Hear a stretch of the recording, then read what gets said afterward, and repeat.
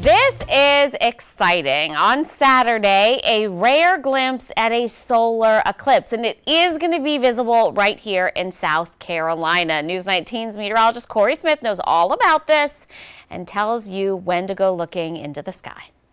On Saturday, what we call a solar eclipse will be occurring over the western U.S. This is when the moon actually moves in front of the sun and we get the shadow. Now, there's two areas of distinct shadow, the umbra, which is where we get the darker shadow, and the penumbra, which is where we're going to be seeing the partial eclipse as we go into this weekend.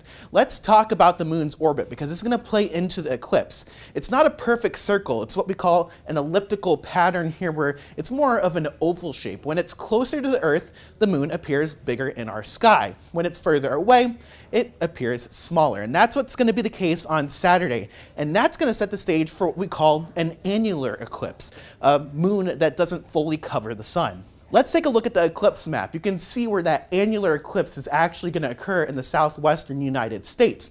Here locally, we're talking more of a 40 to 50% coverage of the sun, a partial eclipse as we go into Saturday.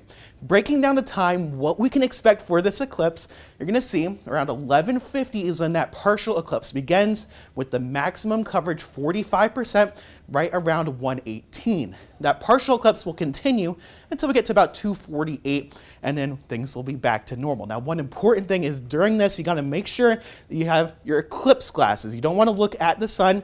You might damage your eyes, or you will damage your eyes if you do look with unprotected vision there. So definitely make sure you have the eclipse glasses or another way to view the sun as we go into the 14th. As for weather, let's take a look because there is a cold front that's going to be moving out of the area, so maybe some rain early Saturday morning, and of course some cloud cover with that. But right now the thinking is as we get towards the eclipse itself, partly cloudy skies are looking possible for the region, so I think a lot of us will be able to see this event over our sky. I'm News 19 WLTX meteorologist Corey Smith.